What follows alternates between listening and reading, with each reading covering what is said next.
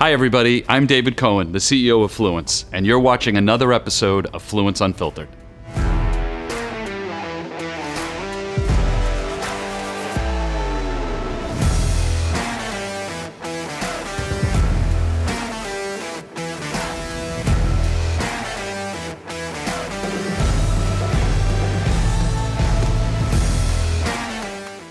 We don't just stick to a strategy, even if it's not working, and just trust that it'll work. You don't have time, and time is money. And so therefore, if we're trying something and it's not working, we quickly stop. Try whatever it is, but if it doesn't work, get the hell out as quickly as possible and go on to something else. 100%. Yeah. And you're going to hear me talk a lot about the team today. Our IP is our team. Yeah. We have close to 120 employees, 2/3 of them architects, engineers, construction management, and horticulturists, and plant scientists. So it's that team and their expertise and experience from working on over 500 projects at this point.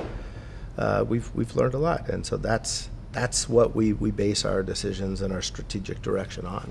Yeah, I love the pivoting analogy, and I can relate it. I'm not an entrepreneur, but I was hired and brought into Fluence after the entrepreneurs who extremely successfully grew the business into a very well-known brand name, then exited, and looking at what they had done, and trying to take the best of what was working, but also being able to pivot, and that is the primary thing that got you and I connected. Was Fluence, the mandate when I got there, and the way that the people who founded the company ran it and grew it was direct. You talk to customers direct.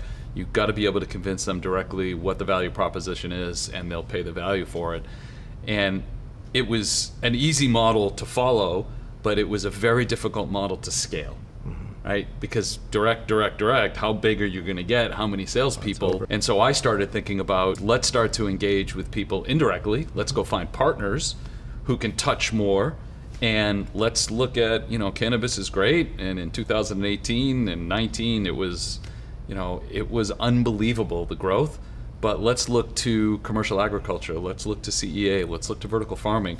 It's applicable technology that goes across a number of different spectrums. So it sounds like what we were doing at Fluence is just really similar to the story you're telling, just continually looking at what's going on, reinforce and fortify what's working, but also think about how you can take advantage of things when they obviously or eventually change, right? Everyone loves to win the deal, right? Celebrate winning the deal, but it's paying attention to the failures when you don't win and learning from why you failed that helps you reconstruct your strategy, and decrease those failures and increase those successes. Well, and especially in this market, I mean, we've talked in other episodes of how difficult successfully growing is. I have a great mentor that I work with who, he advocates, how bad things can get when you succeed, and it's the rate of change. And I know that you saw the same thing that we saw. It was astronomical. The growth was unmanageable, but it was like you were riding a rocket ship and you couldn't get off. The journey, when you started here and you end here, it's filled with pitfalls. Can you talk a little bit about, you talked about one of them. I listed the company, and then all of a sudden there's COVID. That's a disaster. Do you have any other things like that people can say, wow, okay, the guy's here, the company's here, he was here. It's not a straight line. Get ready, because it's, we had another guest on at the beginning of the series who said, I didn't know whether to come to work each day with a helmet or a cup. And he's successful. So do you have any insight into things like that?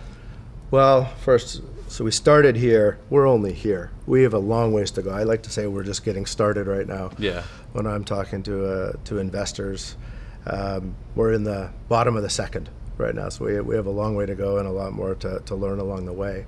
But when you grow, especially so rapidly like we did over the last 2 years, you introduce all of the people. It was so easy when there's 4 of us at urban-gro, right? Yeah, right. and now you have 100, and we're making acquisitions. We've made a few, and we have an appetite to make a lot more. But there's a lot of moving parts, and it's at the same time you want to make sure you're paying attention to your employees.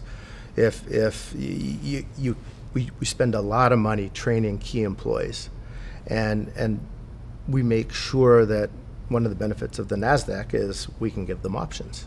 or restricted stock units. So we make sure that they're always well compensated and vesting, because if you lose one of those key employees, it really puts you back, because we've invested so much money in getting them to where they're at. So I would say paying attention to our employees. There's some I can think of when you're like, darn, I missed that one. And when you have so many, it's so hard to manage. And then integrating companies in, and they have their strong employees. So it's determining, hey, who are the key players here that we have to keep?